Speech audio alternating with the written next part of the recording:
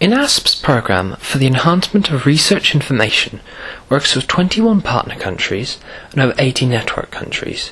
When the programme began in 2001, Kenya was one of 5 countries initially involved.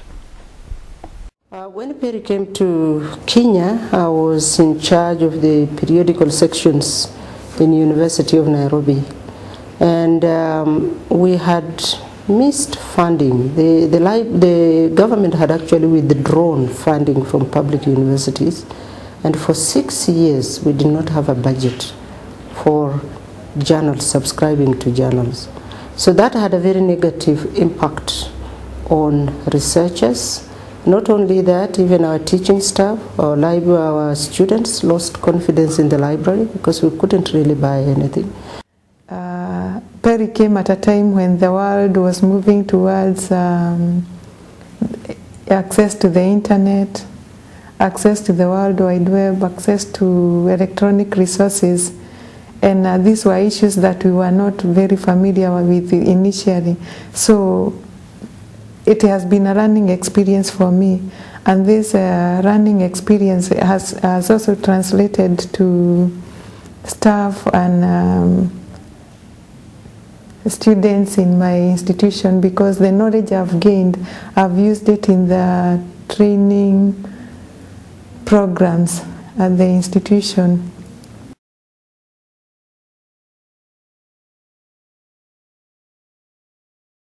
Despite early success, in 2003 funding became scarce once again.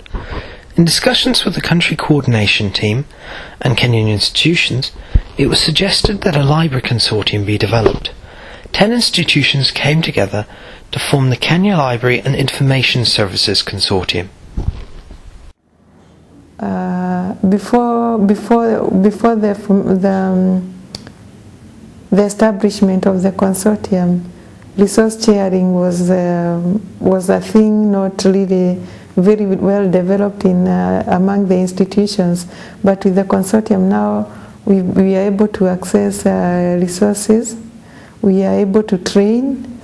It enhanced connectivity within institutions, because then we found that from 3 to 4 institutions, all the 10 institutions were connected within 2 years.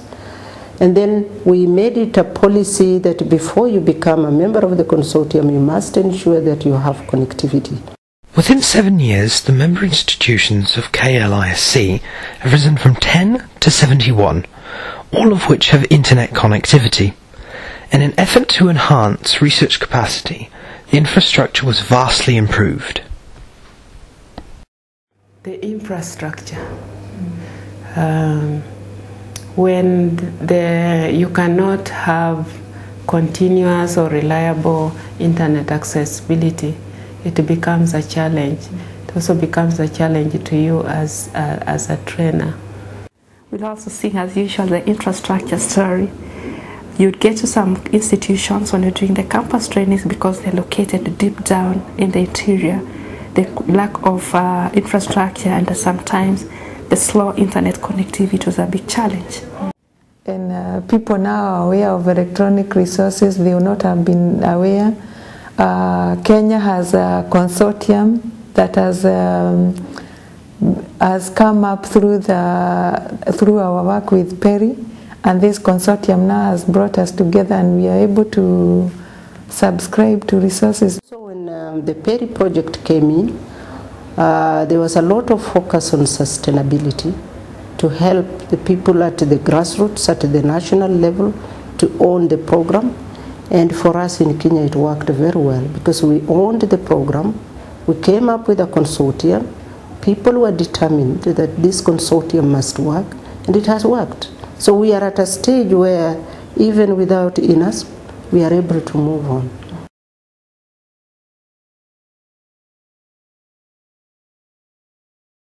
Improved access and capacity building are only one aspect of the research communication cycle, and show impact over time, requiring a strong research culture, clear policies, and the infrastructure necessary to support it.